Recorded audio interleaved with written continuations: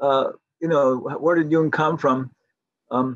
This is very nice because you're coming, in some ways from this, Asian perspective of life.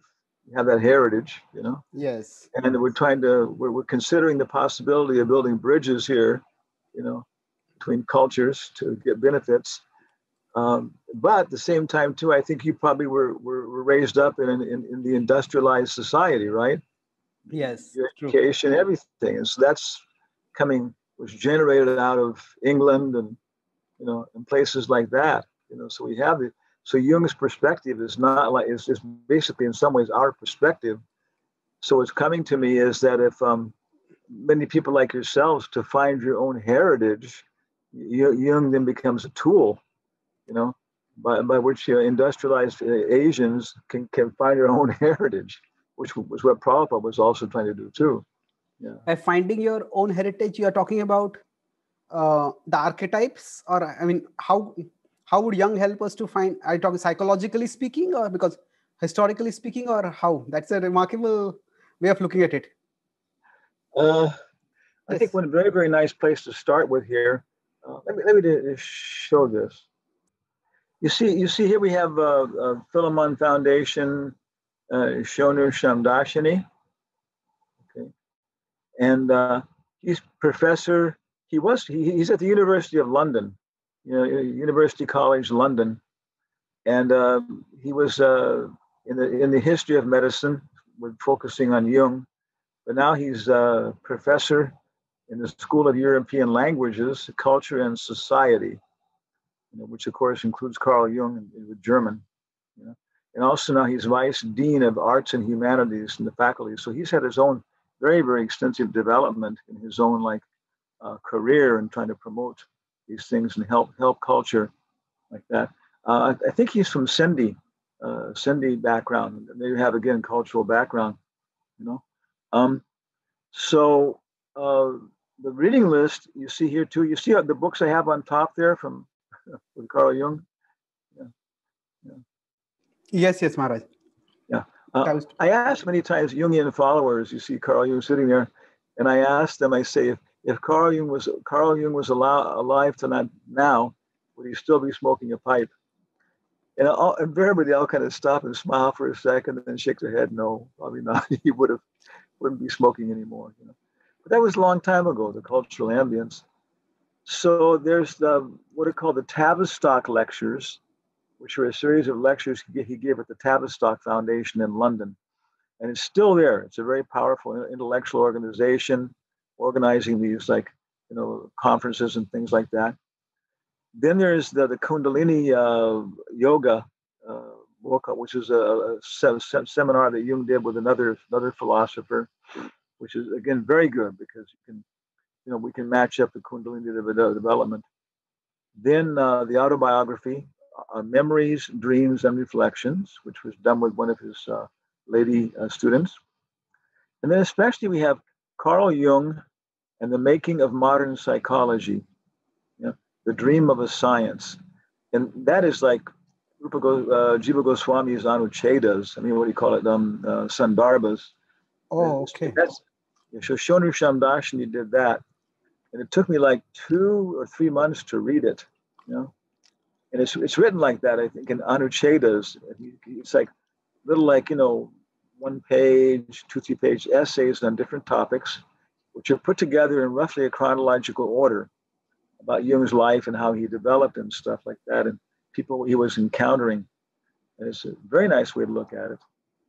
And then finally, the one I read the most recently was Jung in India, I was directed to that by Bernardo Nantes, who is the translator of Jung's Red Book into Spanish and has his own very powerful institute, like that. So the one, Carl Jung and the Making of Modern Psychology, The Dream of a Science, is very much, and again, these are for people who have a passion for these things, like myself, and who have a scholarly intention. And now I see I can talk about these things at any level, university level, professors, anybody. And Shonu Shamdashini, he did the Philemon Foundation. He translated the Red Book and so on. So he's a nice example of someone coming out of this Indian, cultural heritage, and trying to what's the thing, trying to connect with his with his own heritage, of thought, perspective, attitude, and you're asking them, what does it mean historically, culturally, everything else, and that's where I think we have to get into this point of who are we, and how much baggage we're bringing with us, and how deep it is, and so on. So right away we get into this point of who am I, and do I really inherit things from a certain family, and do I take them in my mother's womb? Do I take them with my mother's milk? Do I take them with my first day in school? Yeah, and how much do these forms allow me to understand things or not understand them? Okay. Certainly, yeah. So what you're saying is that in some ways our subtle body is formed by the culture and the society in which we grow up, and that shapes both the way we look at the world and even way we look at Krishna consciousness. So that's part of what I was saying. Yeah. Okay. The other part is we come into this life, and Jung's exact term is how's it go? Rasga. It's interesting. Something tabula rasga. Yeah, I've heard of tabula rasa. Yeah. Okay. Yeah. Rasgar means to scratch, like that, and tabula means we don't come into this world as a blank slate. Yeah. We don't come into this world as a blank slate. Yeah. And so this is let me show you just one more slide here. Two things that are very central here. One is this one here. Okay. So this, because these are just slideshows we've been doing all over the world. Can you see it now? Yes. Okay. So this was the book Dialectical Spiritualism, a Vedic view of Western philosophy. And as I understand the history, Prabhupada asked for Shyamasundar Das and Hayagriva Das, Professor Howard Wheeler, I guess his name was, to do this, to ask him questions and to describe to him Western philosophers, and then he would give them his comments. So you see the list here. It went from Socrates, Plato, Aristotle, St. Thomas Aquinas, Descartes, Leibniz, John Locke, Darwin, Henry Bergson, Sartre, Freud. And then Howard Wheeler, I guess I agree with, said, that ends our session with Jung. He's the last one. And Srila Prabhupada said, so far, he seems to be the most sensible. Oh.